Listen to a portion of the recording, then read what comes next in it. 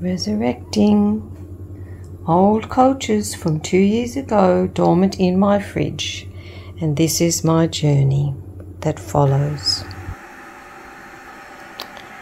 Well, I've placed my leftover starter in my bread making pan, and I've used this recipe as I had a lot of starter left over after I fed these.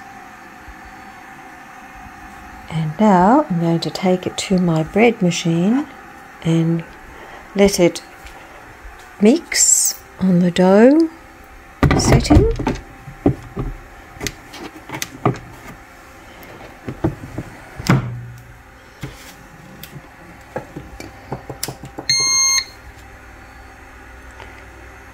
Going to select number 8.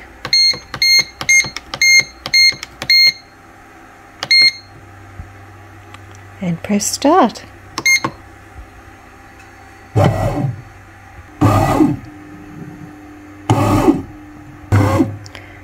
And that will be ready in 1 hour and 30.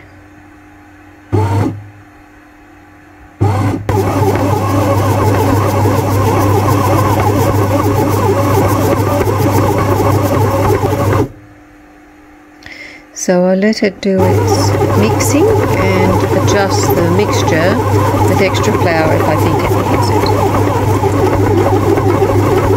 Seems to be boiling up okay, so I think we should be alright. I don't think it needs extra flour or water. So I'll let it do its thing. It will be interesting to see how much it rises. So my dough has finished kneading and it's been sitting in the pan for a couple of hours. Looks like it's doubled in size. I'm about to take it out and then pop it in to a Dutch oven, which is an old stone pot that I've had for many years, and I'll let it rise in double in size, and then I'll bake it off. So now I'm just going to lift it and fold it over. It's quite stretchy, feels good.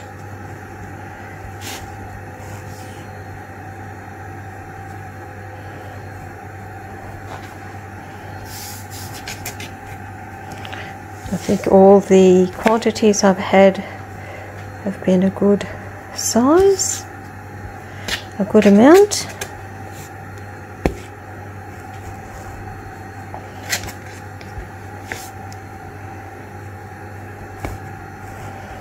I'll ball it up as best I can with my left hand.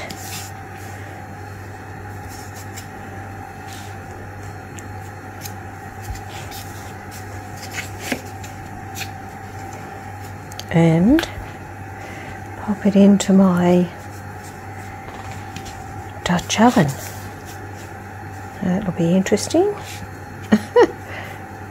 Come on.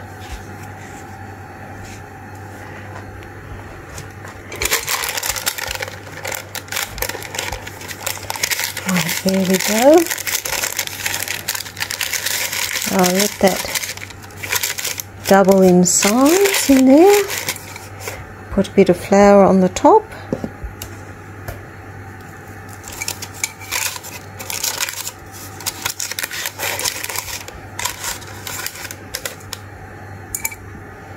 Put the lid on it.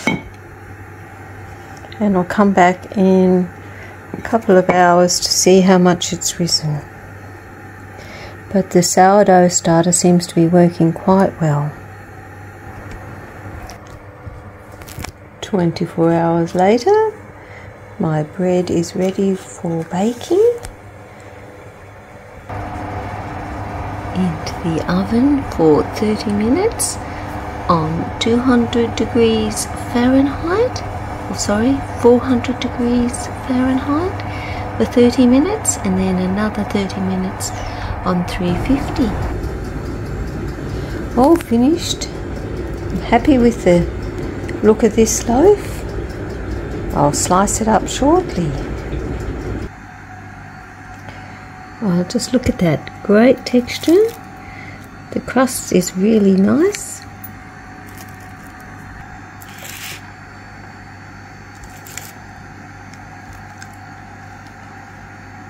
And the flavour is delicious. So I think that's a great success. Remember, this was using the leftover discard from my test. 422 grams of leftover. So I'm very happy that I didn't have to waste it. Anyway, that's my journey with sourdough. And what I'm going to do with these today is I'm going to divide them all and put them into one jar and just have one culture of sourdough starter. So I'm going to take a piece from each of these to make up to 50 grams and put it into here, and then feed it with 100 grams of flour and 100 grams of water, and let it rise for 24 hours and see how we progress. So I'm going to take 20 grams from each of those jars, combine it into one, and feed it with some more flour, and I'll just have one mother for sourdough. Well, 100 grams from my original jars, and the discard I'll make into bread today and make up a recipe as I go. 200 grams of flour added, 200 mils of water added. All my jars are emptied, and I've got 437 grams of discard. And just like yesterday, I'm going to make it into a loaf of bread again. And you might ask, what do you do with all that bread? Well, I have chickens, so if we don't eat it, I can certainly give it to my chooks. Okay, I've got my discard in my bread maker, 435 grams. So I've got all my ingredients weighed out, my flour, my oil, sugar, salt, and I'm using this recipe on the side. I've changed the amount slightly because I just want a tighter dough. So instead of 550 grams, I'm using 600 grams of flour. Now over to the bread maker, because I don't want to stand there mixing. I've selected number 8 on my bread maker and press start, and it will do the kneading for me. And away we go again, making another loaf of sourdough with a starter that had been dormant in my fridge without any feeding for 2 years. Incredible. So it's very resilient. And if you make a loaf of bread like that, which I made this morning, and my other one will be ready to bake tomorrow. It's boiling up nicely.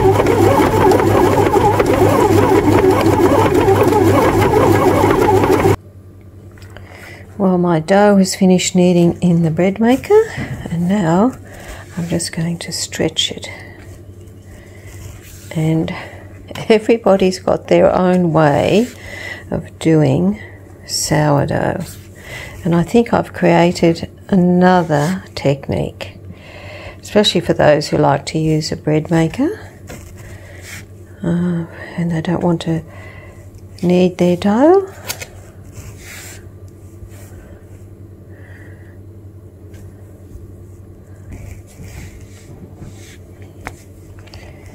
Now I'll boil it up and put it in my pan. Mine As I said, the way I do my sourdough is a little bit different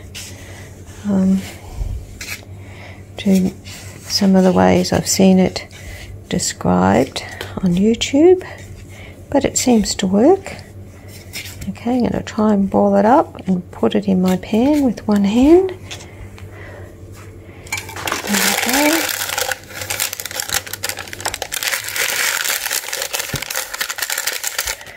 And I'll leave it there to rise until it's double in size.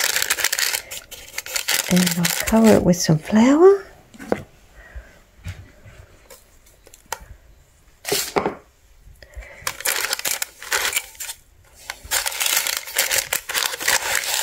And then tomorrow morning I'll bake it.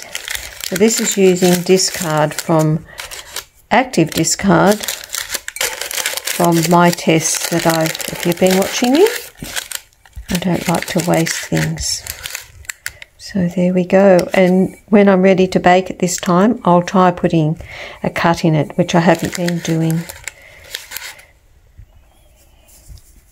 And instead of covering it with the lid this time, I'm going to cover it with a cloth, because I found yesterday, or rather I found this morning when I took the lid off, there was a whole lot of condensation on the inside of the lid. So it does sweat a lot when it's rising. So I'll let this rise. I'm just going to leave it on the bench for 24 hours and bake it in the morning. Checking the next morning. Oh, look at that. It has risen double. So I'm going to score the top and pop it in the oven. And looking at my dough, it has risen. You can see that little line there above the elastic, which means it's risen, and then it's dropped. Risen and dropped, so it needs to be fed, which I'll do that later this morning. So I've cut the top with this pair of scissors this time actually, and I'm going to pop her in the oven now. 400 degrees Fahrenheit. I'm going to put on the lid, and I'll take that off in a half an hour and drop the temperature to 350.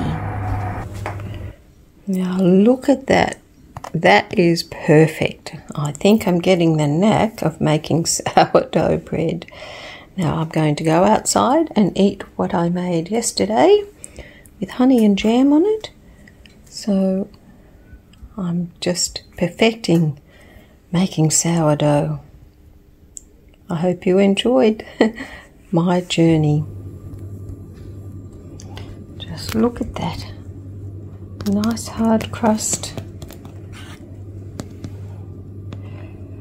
Oh, to cut it.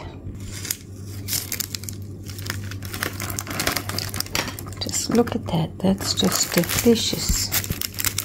Beautiful texture.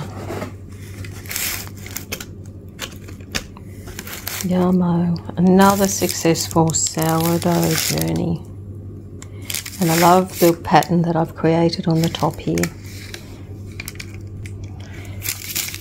Well, I hope you found that useful.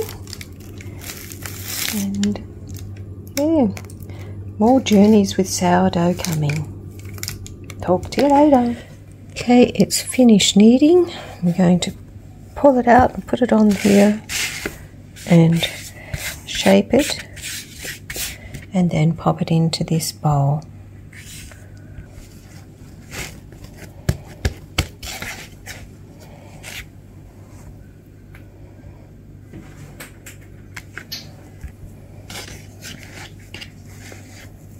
Just stretching the dough.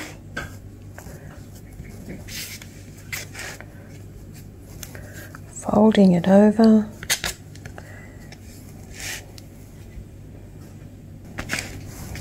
Right, now we'll round it up into a ball and put it into my new bowl.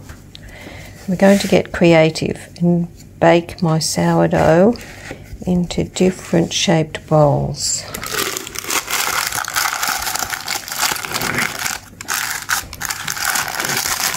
And this one will probably end up rising quite high above this bowl. It's probably a bit small, so that will be interesting. Leave it there to rise until tomorrow morning and we'll bake it off. Sweet. Right, covered, and in 24 hours or less, because it's 10:30 in the morning, I'll cook it first thing when I get.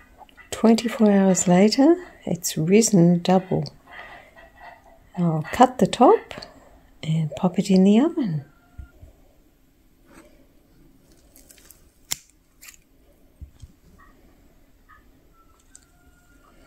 I'm making deep cuts, which apparently is necessary when you make sourdough. Into the oven she goes. Now this time I'm going to do it a little bit different. I am not going to put a lid on it, and I want a bit more crispier top. 400 degrees Fahrenheit for half an hour, and then 325 Fahrenheit for half an hour. 100 grams of starter for this morning for my next lot of bread. I've divided up my old starter and I'm getting ready to bake a new loaf in a different shape. So my ingredients are in there, and I'm using this recipe this time. So into the bread maker I go.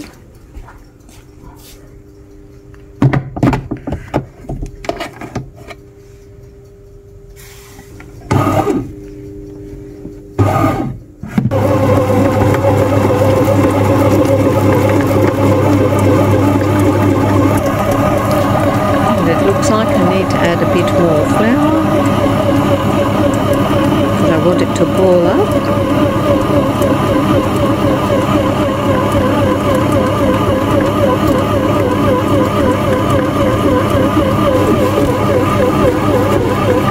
Should be alright now. That's better. I've added an extra 100 grams of flour. It's balling up nicely. So I've made an adjustment to my recipe and using 500 grams of flour now, because I've added the extra 100 grams. First 30 minutes is up. It's looking good. Now I'll turn it down. Well, all cooked. Very interesting top, because I didn't do a Dutch oven this time. But I'm just trying out different ways to cook sourdough and in different containers. My next venture will be to cook sourdough in this little loaf pan, which should be big enough to hold a 500 gram loaf. So that's in the bread maker making at the moment. Anyway, this is this one. I'll leave it in there to cool for a little while and then take it out and slice it. Well, it's cut. It's got a really good texture, so I'm quite happy with that. Oh, it's finished kneading in the bread maker, and I'm going to put it out here and knead it and pop it into this shape tin.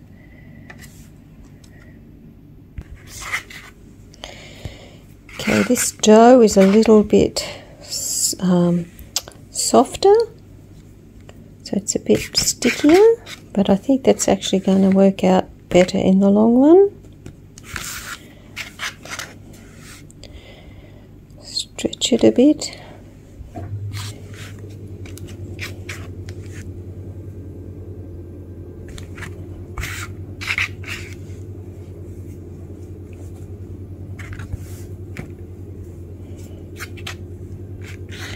And try and put it in my oblong container.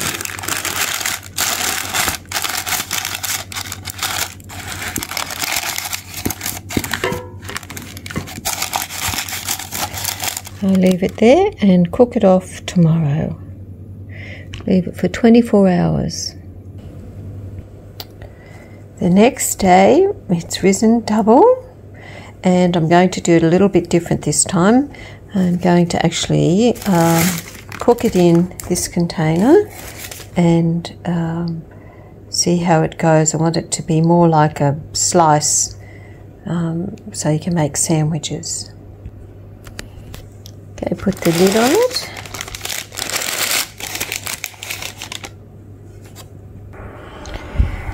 Pop it into the oven on 400 degrees for half an hour, and then I'll turn it down to 350 for another half an hour with the lid off. Lid off, and it's looking good. Wow, take a look at this one. I'm really happy with that. I'll slice it up shortly and see how it cuts and what it tastes like. What a cute little loaf. Oh, the colour is really good. Now I'm going to slice it. Well, the texture's really good. As you can see, it's still very hot. I couldn't wait to cut it. So it's still a bit sticky, but I think you could say that this was a great success. It's cooking in that tin. Oh, so good. Well, I hope you enjoyed my journey of sourdough. And these are all the breads that I've made over the last week since we started with my experiment of resurrecting a 2-year-old culture. Just incredible. Which originally started from these starters, which, as I said, had been in the fridge for 2 years, and I made it 3 years ago. And I revitalized and resurrected these, and my first bread that I made was this one. I used somebody else's recipe, and then this was the next one. Then gradually, as you can see, getting better, even better, to this beauty here. Quite incredible. Now, I have put my dough to sleep because I don't think I need to bake any more bread for a while, and I have put it to sleep the way that I heard on YouTube, and that is you just mix it to a really stiff dough. You don't add any water after it's risen, and then you put a whole lot of flour on top, and you can keep it like that in the fridge for a long while. As I did, I kept mine for 2 years without being used. And of course these now, I put water in them to resurrect them and some other things, but they'd still be good to use. I can still see a few bubbles on the top of them. So, well, that's got a good lot of bubbles. So I could still use these and start using them again to start a culture, but I'm going to start afresh with that one. Anyway, that was my journey with sourdough. Hope you enjoyed it, and yes, it's amazing stuff.